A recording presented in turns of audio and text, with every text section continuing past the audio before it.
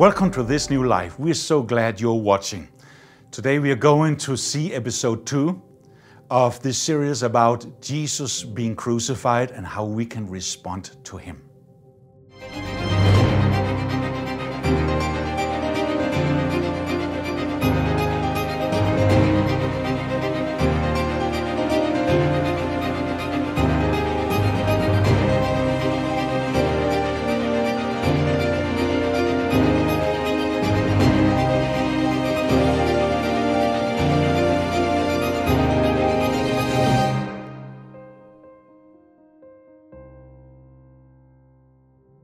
I'm excited about this series we are going to share about now. It is about the crucifixion of Jesus Christ and what happened on that cross. How Jesus came to save us. But also about, from our side, what is our response to this crucifixion of this Jesus Christ and what He did on that cross. Let's start out reading about the crucifixion of Jesus from the Gospel of John chapter 19, verse 17 to 30. And he, bearing his cross, went out to a place called the place of a skull, which is called in Hebrew Golgotha, where they crucified him and 2 others with him, one on either side, and Jesus in the center. Now Pilate wrote a title and put it on the cross, and the writing was, Jesus of Nazareth, the King of the Jews. Then many of the Jews read this title, for the place where Jesus was crucified was near the city, and it was written in Hebrew, Greek, and Latin. Therefore the chief priest of the Jews said to Pilate, "Do not write the King of the Jews," but he said, "I am the King of the Jews." Pilate answered, "What I have written, I have written." Then the soldiers, when they had crucified Jesus, took his garments and made 4 parts, to each soldier a part, and also the tunic. Now the tunic was without seam, woven from the top in one piece. They said therefore among themselves, "Let us not tear it, but cast lots for it, whose it shall be, that the scripture might be fulfilled, which says, They divided my garments among them, and for my clothing they cast lots." Therefore the soldiers did these things. Now there stood by the cross of Jesus his mother and his mother's sisters, Mary the wife of Clopas, and Mary Magdalene. When Jesus therefore saw his mother and the disciple whom he loved standing by, he said to his mother, "Woman, behold your son." And he said to the disciple, "Behold your mother." And from that hour, that disciple took her to his own home. After this, Jesus, knowing that all things were now accomplished, that the scripture might be fulfilled, said, "I thirst." Now a vessel full of sour wine was sitting there, and they filled a sponge with sour wine, put it on hyssop, and put it to his mouth. So when Jesus had received the sour wine, he said, "It is finished," and bowing his head, he gave up his spirit. It was a common thing in the Roman Empire to crucify people that was being sentenced to death. So the thing that Jesus was being crucified was not anything unusual. But this was not traditional, common way of punishing a person or sentence a person in Israel. But this was common practice in the Roman Empire. And it is a confirmed historical fact that Jesus was being crucified. This was the way that the Roman community simply punished people to be sentenced to death. But Jesus was not a criminal. Jesus was the Son of God. The Bible says that He was without sin. So the crucifixion of Jesus Christ was something that God has planned from the very beginning, not for punishment, but for salvation for you and for I. There's many prophecies all through the scriptures that is pointing to this historical event to take place, the crucifixion of Jesus Christ. One of the most amazing and accurate prophecies we read in the prophet of Isaiah chapter 53. there in details. We read both how and why he was being crucified. And even people who's not a believer of Jesus must admit that this prophetic word given hundreds and hundreds of years before this event taking place, that this was something that truly was pointing to this crucifixion of Jesus Christ. So let's read Isaiah chapter 53. Who has delivered our report, and to whom has the arm of the Lord been revealed? For he shall grow up before him as a tender plant, and as a root out of dry ground.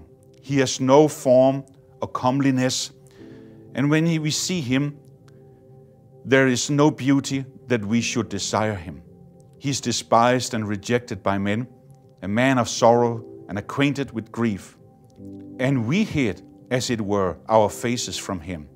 He was despised, and we did not esteem him. Surely he has borne our griefs and carried our sorrows. Yet we esteemed him stricken, smitten by God, and afflicted. But he was wounded for our transgressions. He was bruised for our iniquities. The chastisement for our peace was upon him, and by his stripes we are healed. All we like sheep have gone astray, and we have turned every one to his own way, and the Lord has laid on him the iniquity of us all. He was oppressed and he was afflicted, yet he opened not his mouth. He was led as a lamb to the slaughter, and as a sheep before its shearers is silent. So he opened not his mouth. He was taken from prison and from judgment. And who will declare his generation? For he was cut off from the land of the living. For the transgressions of many he was stricken. And they made his grave with the wicked. But when the rich of his death, because he had done no violence, nor was any deceit in his mouth. Yet it pleased to the Lord to bruise him. He was put him to grief. When you make his soul an offering for sin, he shall see his seed. He shall prolong his days. And the pleasure of the Lord shall prosper in his hand. He shall see the labor of his soul and be satisfied. By his knowledge my righteous servant shall justify many, for he shall bear his iniquities. Therefore I will divide him a portion with the great, and he shall divide the spoil with the strong. Because he poured out his soul unto death, and he was numbered with the transgressors, and he bore the sin of many, and made intercession for the transgressors. Here we read about Jesus and the crucifixion of him. There was a very reason Jesus was crucified, not because he was a criminal, but because of this. On that cross, Jesus did something for you. He was crucified to become your Savior. He was crucified to be able to bring an atonement for your sins. He was crucified to become your Redeemer. This was what Jesus did for you on the cross. And let me just share with you 4 things that happens for you that Jesus did for you on that cross. Number 1, on that cross, we read that we got forgiveness from our sins through the blood of Jesus. In Colossians chapter 1, verse 13 and 14, it says, He has delivered us from the power of darkness and conveyed us into the kingdom of the Son of His love, in whom we have redemption through His blood, the forgiveness of sins. The Bible says how we are all sinners. Every one of us has committed sin. Something that is wrong motive, a lie, bad thoughts in mind and hearts, evil deeds we have done, selfishness. The list is long. Things that we have done that would not be able to stand in the holiness and purity and presence of the living God. But Jesus had done no sin. That's why He came here on earth, to give Himself as an atonement for us, that our sins should be washed away.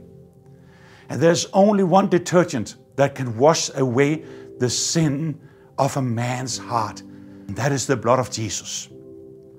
That's the number 1 thing that Jesus did for you on that cross. He washed our sins away.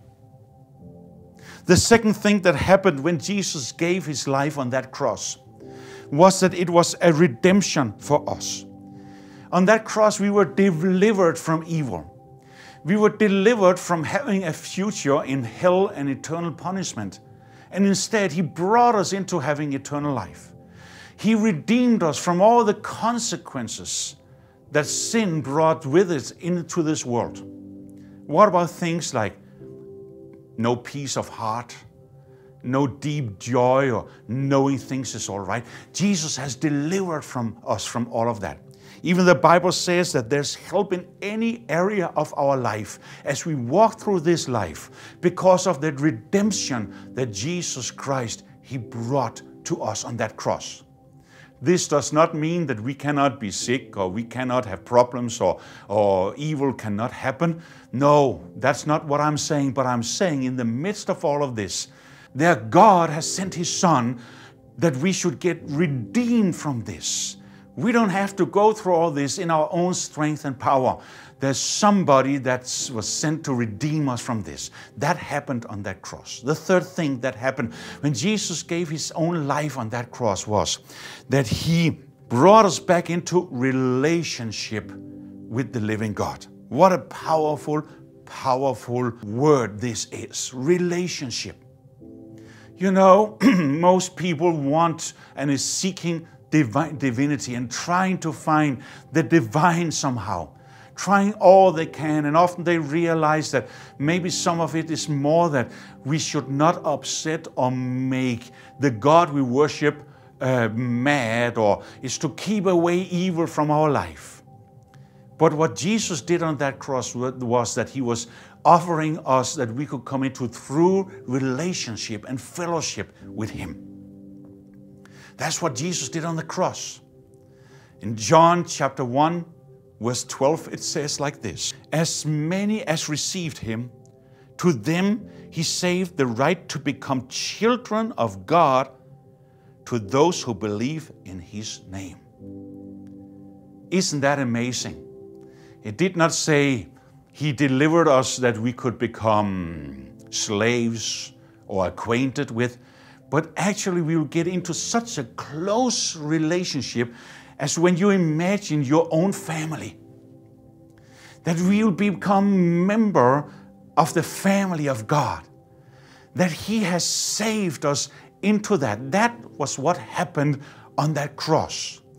That he took our hand, whoever received this Jesus, he took our hand and he brought us back into a living fellowship with the living God.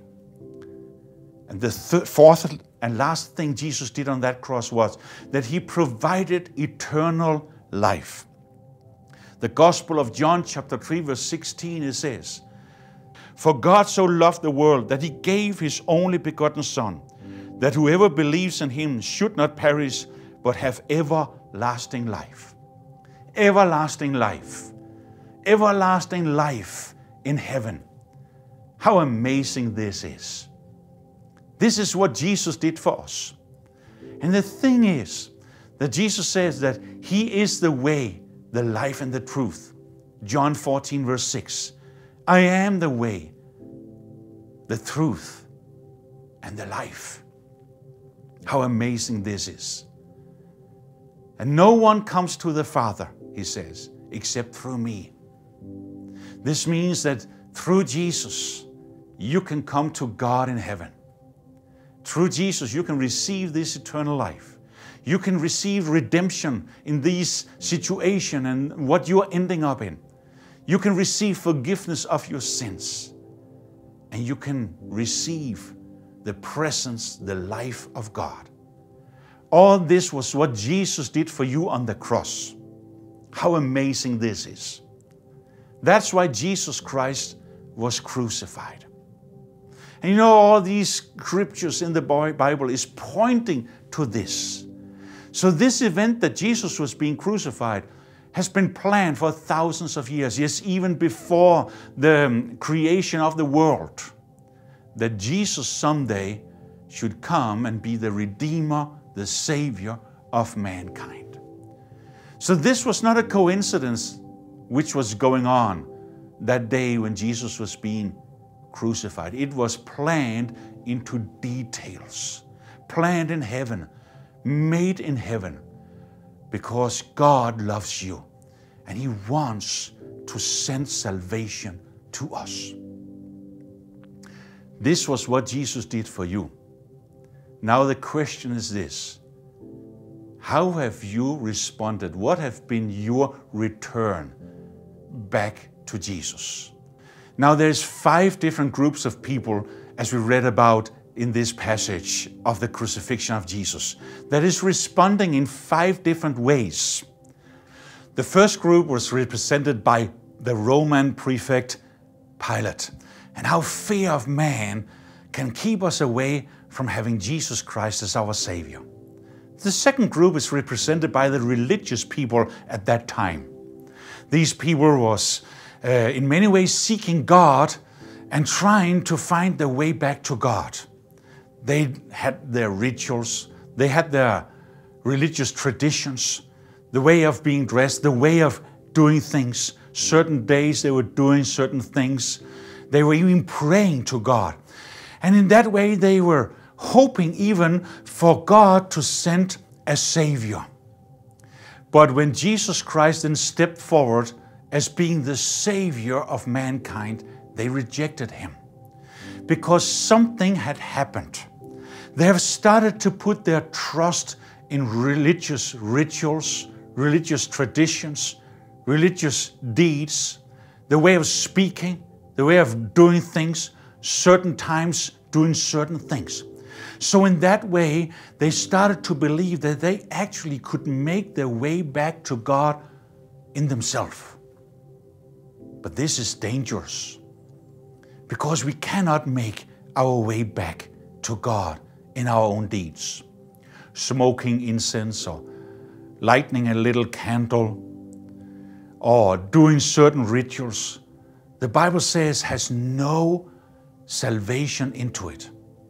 I know that traditions and rituals can have many good purposes and many good things in it, but it can never save us. It's like thinking that we can save ourselves, which is not possible. I've traveled all over the world. I've seen how people with much eager and effort try to come back to God. How they have done many things and given many sacrifices in order to try to please the God that they serve. But the thing is that all these deeds and rituals will never ever wash away our sins. There's one thing that's for sure, and that is we have all sinned. Romans chapter 3 verse 23, for all have sinned and lost the glory of God. The second thing is this, that we cannot save ourselves. No matter how much we try to make up for these sins, it is not possible. No matter how many rituals, how many good deeds we are doing, we're not able to reach heaven on our own. I don't know your present faith. I don't know your eagerness and your intensity in trying to worship, but I do know this, that Jesus Christ came to save us because we could not come and save ourselves. We are all sinners. We do all need a Savior, and Jesus is that Savior. Let us not put our entire trust in the salvation of mankind. Let us not put all our trust in traditions. I know many of us might have grown up with doing certain things in certain ways, but when we sit down and we are honest to ourselves, do we truly believe that that contains eternal life to us? These religious people, when Pilate, the Roman prefect, when he was asking them, what shall I do with this Jesus? These religious people were those who started to yell and say, crucify him, crucify him. Isn't that incredible? Their entire life, for hundreds and hundreds of years of traditions, the tradition actually wanted to point forward to this Savior that they were waiting.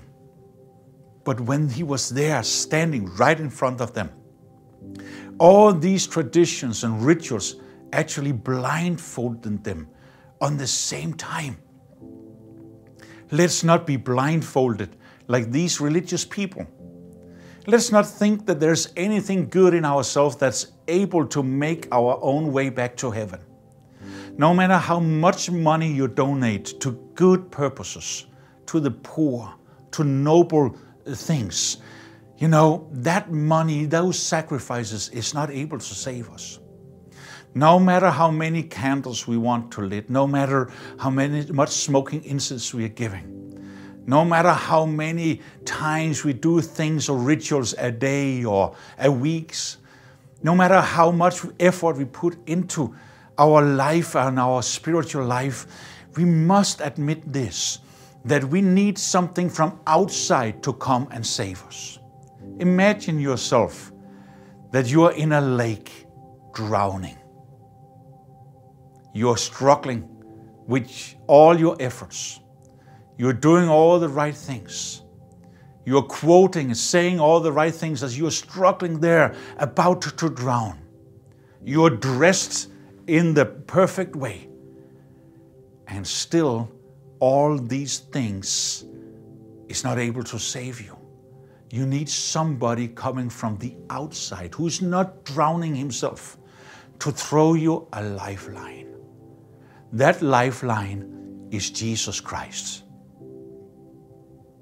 He's the one that you can grab, and he will be able to pull you back to shore and save you.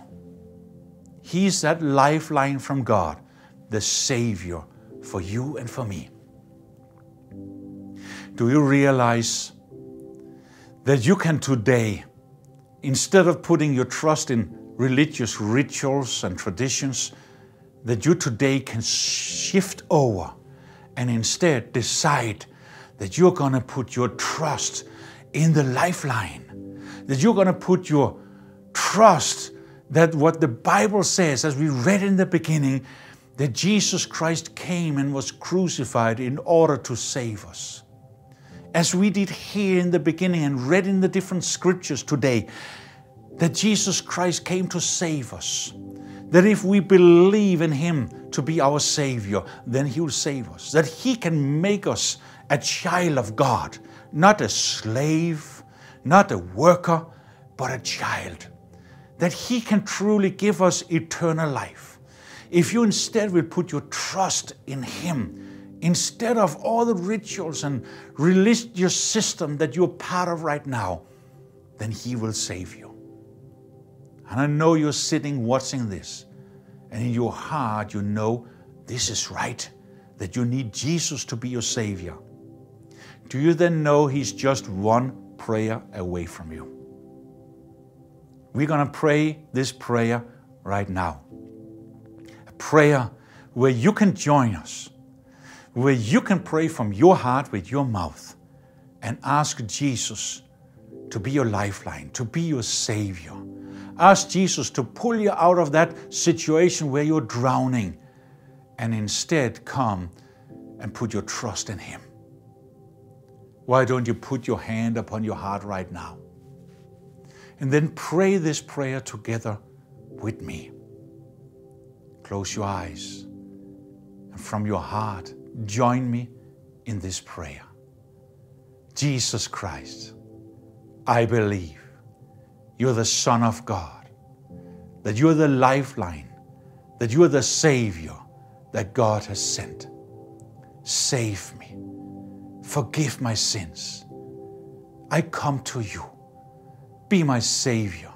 Be my Lord. Give me your eternal life. I will follow you. I will worship you every day, the rest of my life. Thank you, Jesus, for saving me. Amen. when you prayed this prayer from your heart, Jesus did hear that prayer with his heart. Now it's just important that you keep yourself close to Jesus every day the rest of your life. That you keep him in your heart as your Savior. Let me give you quickly 3 advices that will help you in doing so. Number 1, pray to Jesus every day. You can pray to Jesus at any time, at any position. It's like talking with your best friend. Don't pray to any other name. Pray in the name of Jesus. Number 2, when we read in the Bible, we learn more about Jesus. It will feed us our spirit. It will get us to get more revelation and knowledge and know-how in our life and walk with Jesus. Maybe you don't have a Bible, but then maybe you have a smartphone where you can download the Bible in your language for free. Or maybe you know of somebody who has a Bible. Why don't you ask that person if you can read in the Bible together? The third thing that will help you to stay close to Jesus is this. You need to be part of a fellowship of others who is worshiping Jesus. Maybe you know of there's a fellowship like that in your neighborhood, a good Christian church, or somebody you know of who's also a follower of Jesus. Why don't you ask if you could be part of that fellowship as well? Or maybe you sit and you think, but I don't know of any. And I'm in a situation, I'm living in a place where it's not possible to openly come and join a fellowship like that. Then this channel, these broadcasts, can be a way of having fellowship together. All these programs that's being broadcast on these channels, why don't you then join in that and have fellowship in this way? Also, there is a call center. You are so welcome to contact us in this call center. Maybe you prayed this prayer of salvation. Let us know. Maybe you have a prayer request, or maybe you have some questions. Why don't you take a moment and contact our call center? There will be people there that will be very happy to help you, to guide you, to pray with you, and to connect with you. You have been watching This New Life. We are so glad you have been there. Make sure to join us next week, where we are going to see episode 3 of what Jesus did on the cross and how we can respond to this. May God bless you, and may He be with you.